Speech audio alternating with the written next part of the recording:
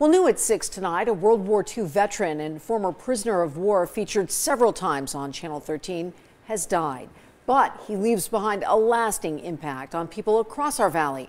Anchor Kalyna Astrinos highlights Vincent Shanks' 106 years of life.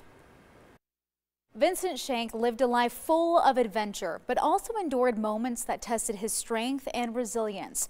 Despite it all, he always stayed optimistic and maintained a positive attitude every day.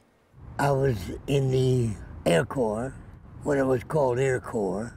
For the past few years, Vincent Shanks has given us a glimpse of what military life was like. Our very first missions, we were sent overseas.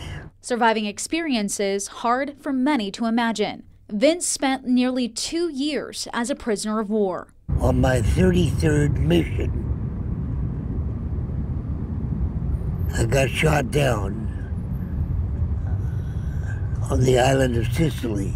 His daughter Nancy joined us during one of our past interviews and reflected on memories he shared with her. The thing that sticks out is he was liberated from his camp by General Patton himself, and he stood about 10 feet away from him, and everybody just looked up to Patton like he was a god. So my dad, to be that close to him, really stuck with him. But serving his country wasn't all Vince was known for. I was a musician and I was on the road. Vince played the trumpet professionally and at one point performed across the country, even playing with the Rat Pack right here in Las Vegas. To his friends and family, Vince was known as a glass half full kind of guy, and it was that perspective that kept him going. He's an optimist, always has been. He's got this attitude of gratitude. He's always got a smile. And if you're wondering what his secret was to living a long and happy life, Everybody asks the question, what's your secret?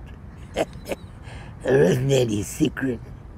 Just keep walking. And that is exactly what he did throughout his 106 years on this earth. The more you walk, the longer you live here.